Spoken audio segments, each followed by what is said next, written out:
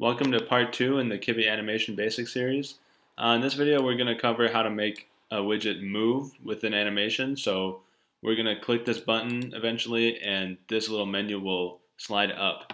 And then we're also going to see how to use the onProgress function of the Kivy animation class. So let's go look at the Kivy code. So from the last video I've still got my float layout here and my button which says open menu now, and it doesn't do anything yet. And then I also have the sliding pop-up, which is a class I created up here. And I've given it a size hint, so it's 30% of the height and the full width of the screen, and then a position hint. So right now it's at 0.3, and I'm going to put this to 0. And so if I run again, you don't see it anymore because it's below the screen here. So that's where I want it to start, and then all the way to the right. So in my little menu, this is some pretty basic stuff. It's just a label and a grid with 2 buttons. Okay, so I won't go over that too much in depth. Now what I want to do is to make the sliding pop-up rise out of the bottom of the screen.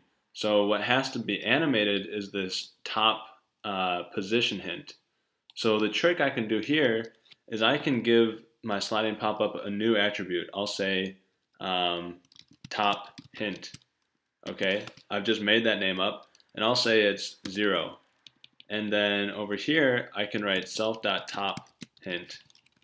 And if I run the code again, okay, it's still below it. And now if I change top hint to say 0.3, and I run it, it's back. Now I can change this top hint in my animation class, and it'll automatically change the top hint here. All right. So remember self dot and then the name of your attribute that you want to animate. All right. So in my animate the button function, actually let's make sure that it's actually called. So the button will say on release, and then I'll do app dot animate the button, and then let me pass the widget, which will be the sliding pop-up. So let me give it an ID. I'll say the sliding menu, and then I can use that ID to pass. I can use that ID to pass this widget. So when I click the button, it's going to call animate the button on my widget here. Okay, so let's create a new animation. And what we want to change, remember I said, was this top hint. So remember the animation, you can animate any attribute of your classes. So I'll say top hint, and I want it to go to 0.3. And then I'll just do anim.start on my widget. And remember the widget is what's being passed right here, the slided menu.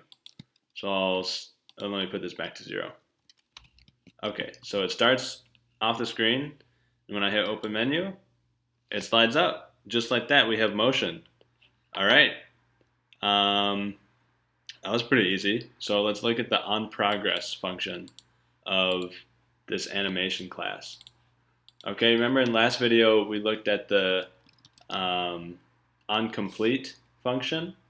So onComplete means a callback is called whenever the animation is done, and then we can also bind the onProgress. Okay, so we'll give it a callback. I'll say self dot my progress callback.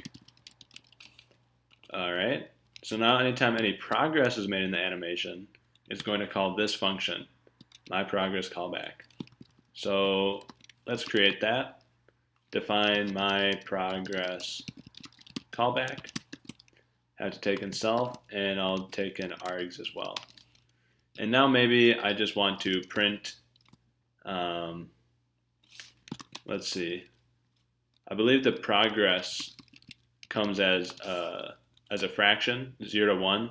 So I'll say progress, and I think it's args, and args 2, I believe, is what I'm looking for. So let's print the progress.